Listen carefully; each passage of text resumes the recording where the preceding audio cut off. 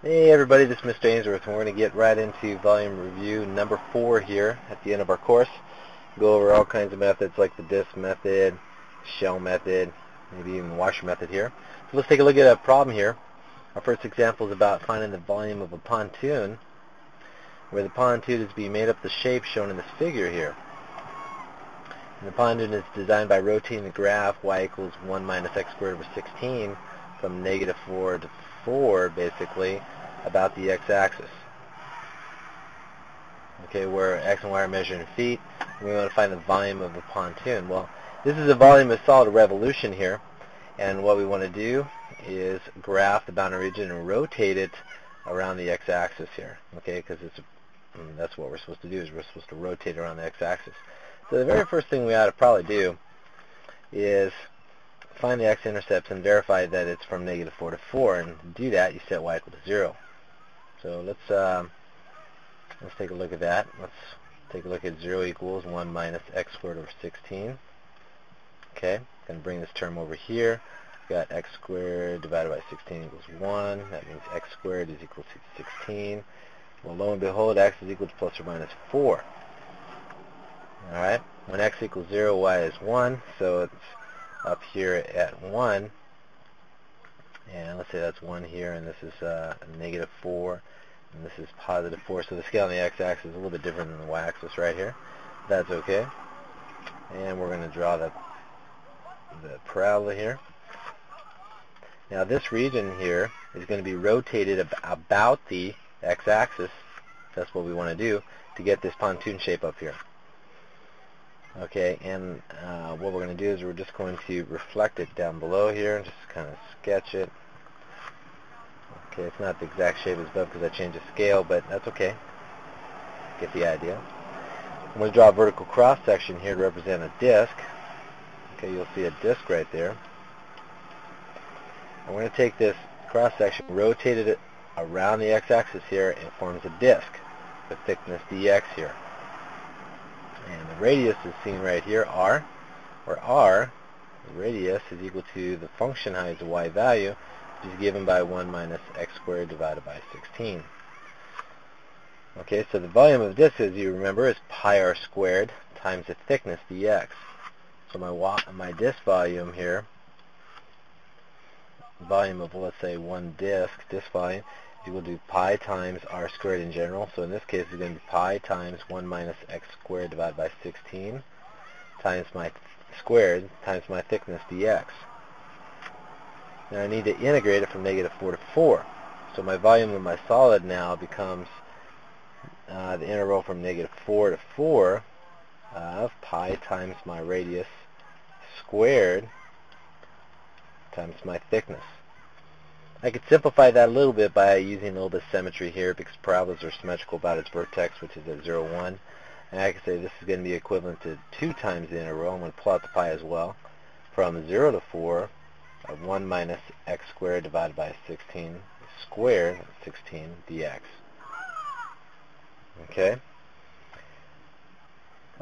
Once you integrate that, you're going to get 60, well, yeah, I'll let you handle the algebra there. You're going to get 64 pi 15ths, and if you enter it in your calculator here, you should get about 13.4 cubic feet, so feet cubed here, because the measurements are in feet. Okay, it's up to you to integrate, square the binomial, integrate that, evaluate it from 0 to 4, and get 64 pi 15ths. Okay, you can also check the volume by integration on your calculator and see that these two, the exact value and the decimal, are actually equal. Alright, but more important is the setup here. Get your intersection points, graph the parabola, bound the region here, and then rotate it across the x-axis or about the x-axis here so that you get this pontoon shape, okay, which is a solid revolution. Our next problem, problem number 2, we're given y equals x squared plus 4, and we want to set up and evaluate an integral that gives the volume of the solid generated by revolving the plane around the y-axis here, okay, indicated by this arrow here. So we're going to take this and I'm going to reflect it first over here on the left. Here, and then this region in blue gets reflected onto the yellow. All right, the cross section shown, this vertical cross section here, represents the cross-section for the shell method here. Shell method. So I'm going to draw that over here.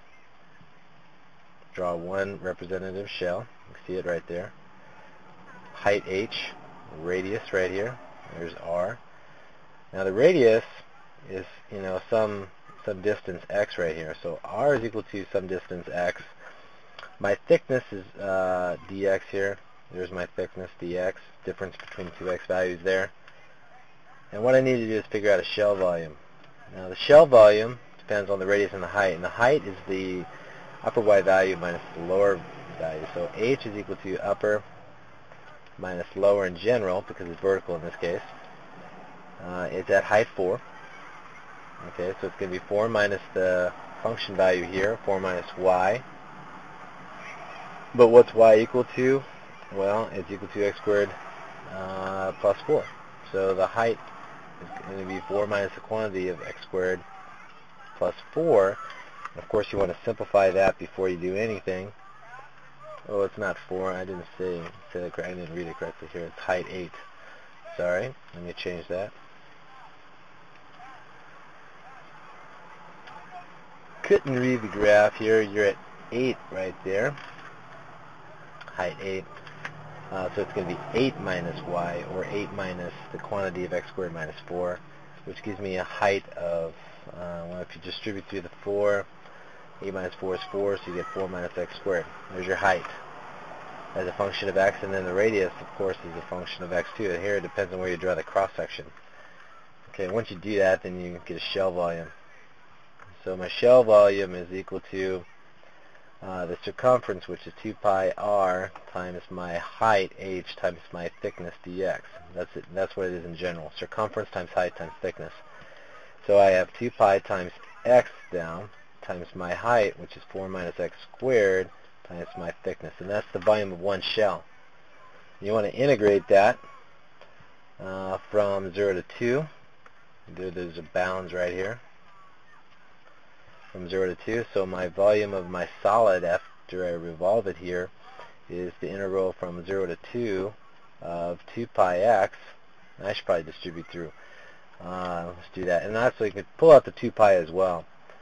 So I've got 4x minus x cubed, alright, dx.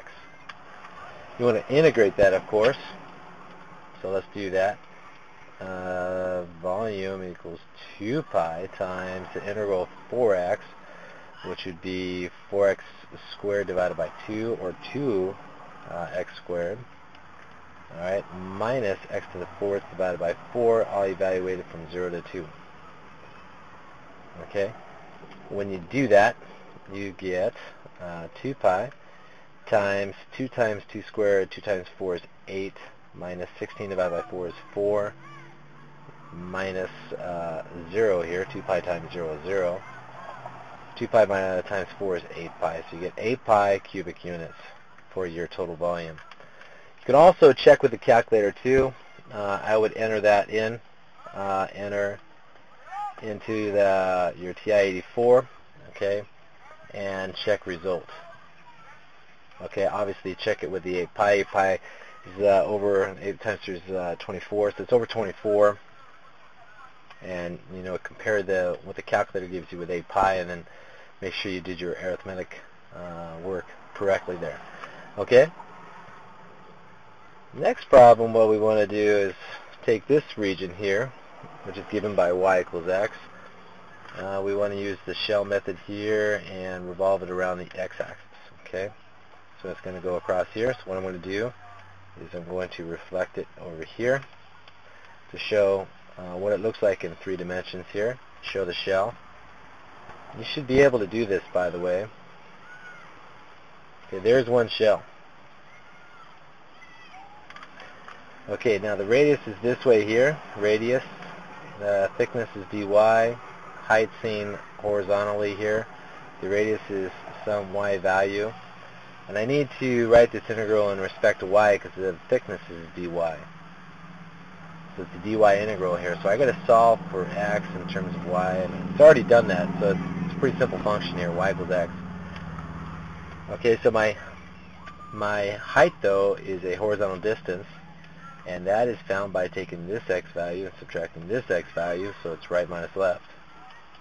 So let's keep that in mind here. And when you do that, you're going to get, you see this is at 2, that's 2 right there. It's going to be 2 minus this x value, which is y. Okay, so your height there is 2 minus y, and your radius is y. So what you do is you write your height and radius as functions of y, because this is a dy integral because of the fact that the thickness is a differential in y here, dy. Then after you do that, you figure out the volume of one shell and then integrate from, let's say, well, from 0 to 2. These are your bounds here. So from 0 to 2, all the way up here.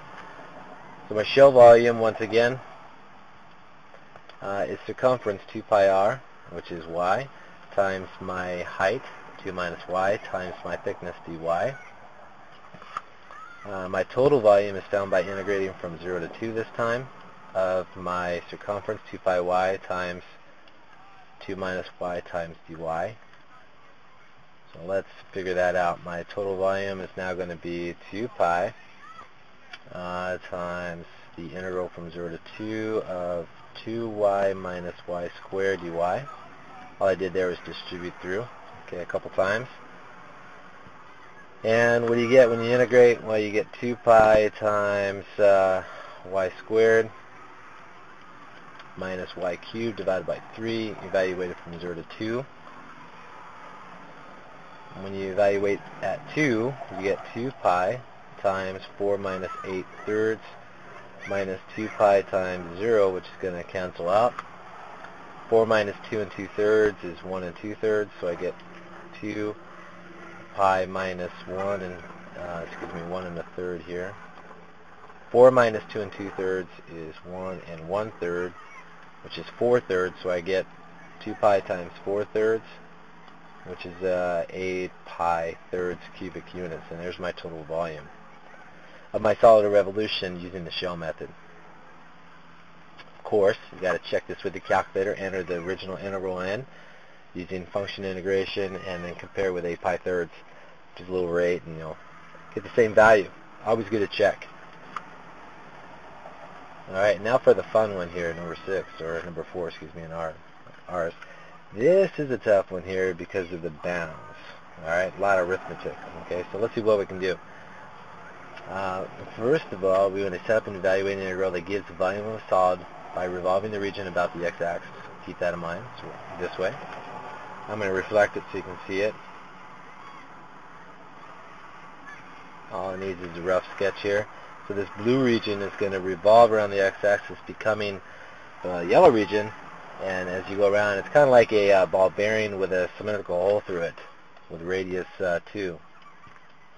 So a little radius is 2 here, from 0 to 2 is 2. So that's the inner radius. I'm talking about a washer here, because this is in essence a washer. Okay. If I went lateral or horizontal cross sections, we could approach it with a shell, I suppose. But I'm going to use the washer method. The thickness is dx. The inside radius is constantly 2. The outside radius is right here, big R. And that, my friends, depends on y. That y is given by the function here. So big R, the outside radius, is a y value, and it's equal to 4 minus x squared divided by 4. Little radius is constantly 2. So my washer volume, the volume of one washer, is going to be equal to pi times big R squared minus little r squared times your thickness, dx in general. But in this situation, it's going to be pi times big R squared, which is this. It's going to be 4 minus x squared, 4 squared minus 2 squared times the thickness dx. What you're going to have to do is square the binomial and simplify this before you attempt to integrate here.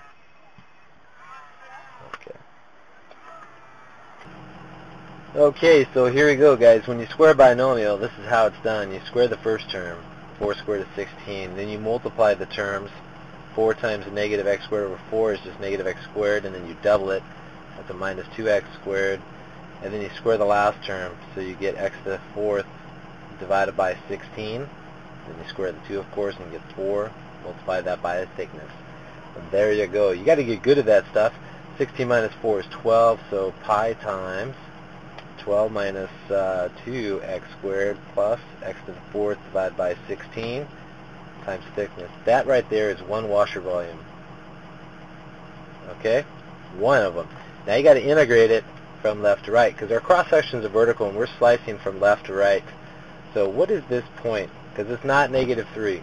And what is this point? Because it's not 3. The way you find your bounds, you know, A equals something and B equals something here, is by intersecting. You have to find the intersection points. The most common mistake people make is by assuming that it's negative 3 and 3 here because it's close. And the graph kind of indicates it looks like that, but it's really not. What you have to do is you have to intersect the functions and solve your system by substitution. So let's go ahead and do that. Let's substitute 2 in for y, and let's solve 2 equals 4 minus x squared divided by 4. See what we get. Let's subtract 4, and you get this here. Multiply by 4, and you get negative 8 equals negative x to the second power. That means you got 8 equals x squared, and that means you got plus or minus root 8 equals x. Or, in other words, plus or minus 2 root 2 equals x. Now, root 2 is 1.4 times 2 is about 2.8. So this is plus or minus 2.8. And you can see how it kind of was close, because we thought it would, most people think it's negative 3 and 3 for the bounds. In fact, I saw that in class the other day when we took this quiz, and it's not. So you got to understand that it's actually positive negative 2 root 2. So when you find your volume of the solid, you have to integrate from negative 2 root 2 to positive 2 root 2 of all this. Pi times 12 minus 2x squared plus x to the fourth divided by 16 dx. And you have to do this and deal with the arithmetic. So here's how I did it. I used symmetry here. I noticed that the right side of the parabola is symmetrical to the left side, so what I did was I evaluated this integral from 0 to 2 root 2, and I doubled it. So this is equal to 2 times the integral from 0 to 2 root 2 of pi, actually I should have pulled pi out, times 12 minus 2x squared plus x to the fourth divided by 16 dx. And I evaluated this. That's what I did. Okay, so what did I get? Well, I get 2 pi times the integral of 12, which is 12x, minus the integral of 2x squared, which is 2x cubed divided by 3, plus x to the fifth divided by 5 times 16, or 80. Alright, evaluate it from 0 to 2 root 2. And all I have to do is evaluate it at 2 root 2, because everything evaluated at 0 is 0. Alright, so let's see what we get.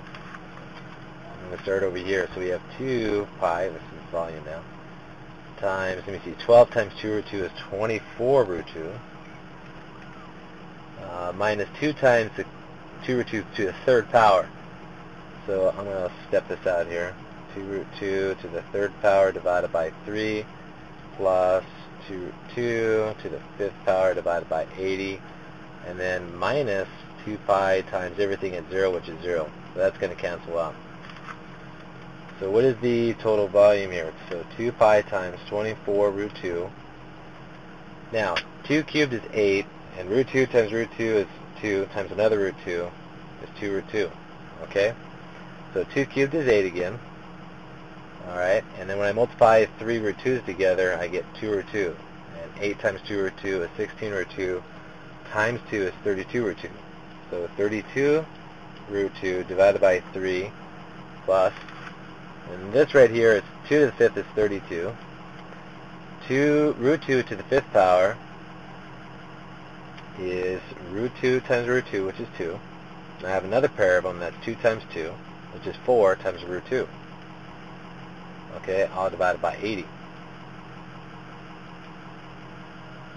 And that's going to give me 128 here. But you know what, we could, instead of multiplying these two, we can simplify this. You know, it might be easier. In fact, it will be easier. So let's start simplifying right now. Okay, look at that. 4/80, 1/20. And let's do it again. Let's simplify some more. These are divisible by 4. Yeah. So 8/5. So what do I get? I get 2 pi times 24 root 2 minus 32 root 2, root 2 divided by 3, plus 8 root 2 divided by 5. Ooh, there we go. Now I need common denominator 15. So 2 pi times, okay, and I multiply this first one by 15/15, like so. 15 15ths.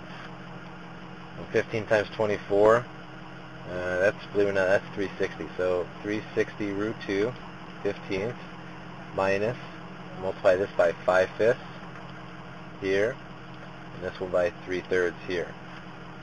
Okay, so I get 5 times 32, that's 160. So 160 root 2 divided by 15 plus 8 times 3, 24 root 2 divided by 15. And I just combine all this mumbo jumbo, and I get 2 pi times 224 root 2 divided by 15. When you combine all these fractions here, 2 times 224 is 448. So you get 448 pi root 2 all divided by 15 cubic units. Holy smoke. Alright, and that's approximately equal to, when you do it, 132.69 cubic units when you do on a calculator. So from here to here, you evaluate, okay, on the calculator. So check, how do you do that? Well, you enter in this original integral. Let's see here. I would enter this one here, the original one. This one here. Okay. You use this for the, okay, enter this on calc.